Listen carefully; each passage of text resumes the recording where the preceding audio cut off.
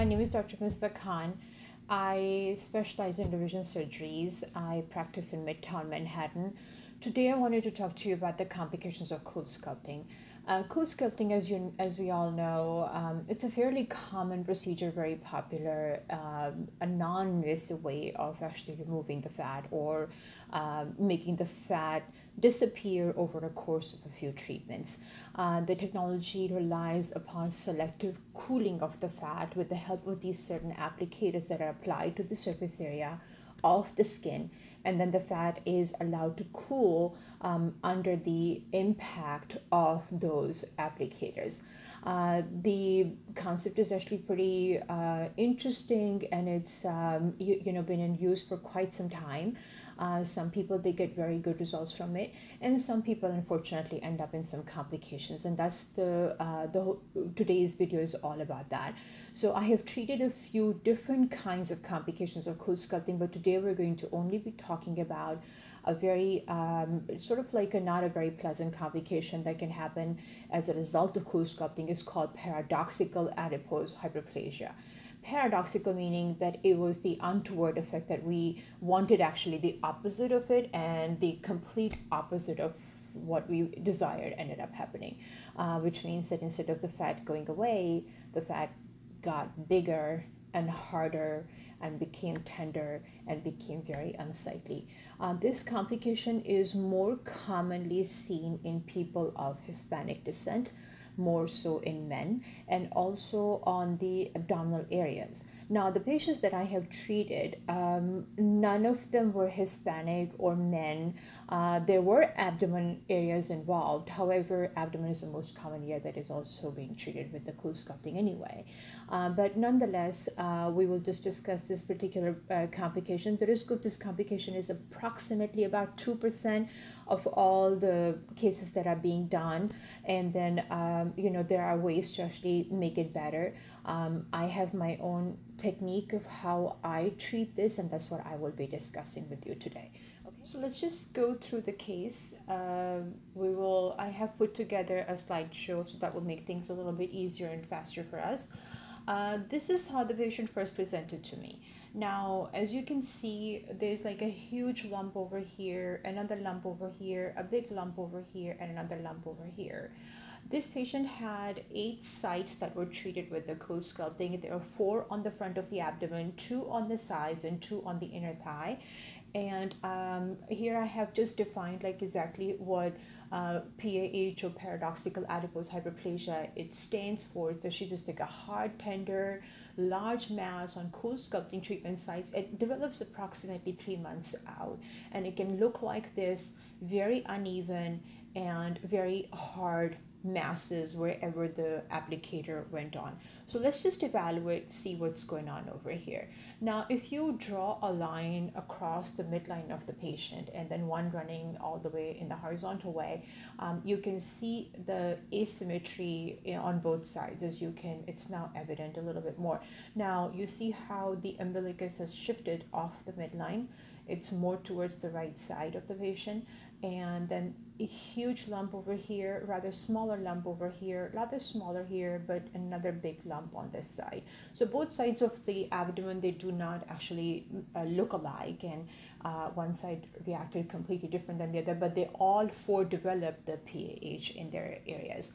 Now, the treatment for something like this, it could be anywhere from doing a tummy tuck, cut this abdomen from all the way down from here to here, and take this whole thing out, surgically excise it, or I mean that's okay if in case the patient is interested in that, and that's fine. That's another option for the patient. But this patient is fairly young, and she did not want to have a big scar that was running all the way from pelvis to pelvis. So we had to pick up something that was minimally invasive but was able to give her the best outcome, and that was my approach for her.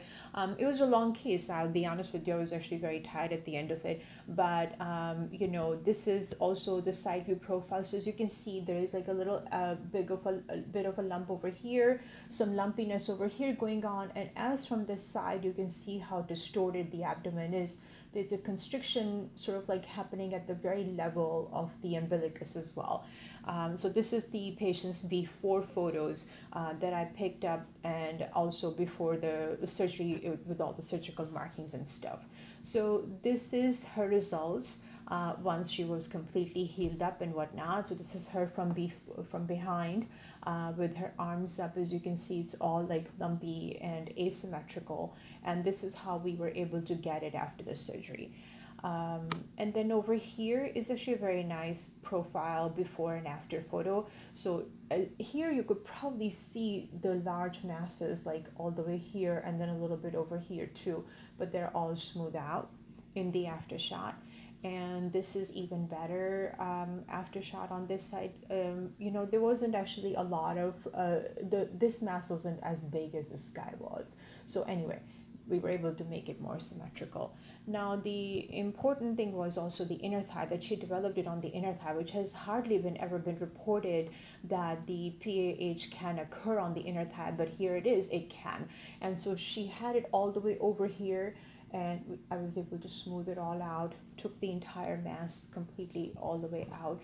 And this is her abdominal configuration after the surgery. So, you know, I did not have to do any kind of a surgery in the periumbilical area to slide the umbilicus back towards the midline. It just kind of came all the way back on its own. And the only explanation I have for that is that all of these masses that were quite large on the right side, they were sort of like creating like a pulley reaction to pull the umbilicus and to kind of make it like come towards one side. As you can see, there's like a constriction band over here as well, and it looks like as if something is actually pulling the umbilicus towards that one side. So when I went in there and I was trying to revise all the scarring that was happening underneath it, also in an attempt to actually remove all of the PAH, then once I released all the scars, the umbilicus kind of shifted all the way back, so I didn't have to cut it open and slide it towards the midline. As you can see, I've drawn a line over here to say like before and after photos that it all became central, and it like there's a little bit, it's a tiny bit off midline, but it's not completely off of midline. So this was actually her results, and once PAH has been treated, it's not going to come back. So you know, it's actually just a complication. So once you have taken care of it, it is good to go. For somebody who gets a complication like this, it's quite massive, and it's very hard and difficult also for the patient to live with.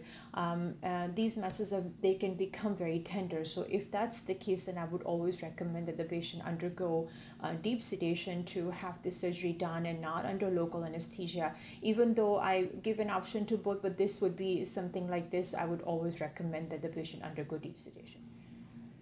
I hope this video was helpful especially with somebody who is seeking treatment for this type of a complication or any other kind of complication due to CoolSculpting. Feel free to contact us. The best way to reach us is via email. You can also safely send us some photos if in case that's what you want us to give you an idea if this can be helped or not. I have another video, very good video about the frequently asked questions on the revision surgery, so feel free to watch that. I'm sure that most of your questions can be answered by just watching that one, but if you have anything in particular pertinent to your situation, then please feel free to email me.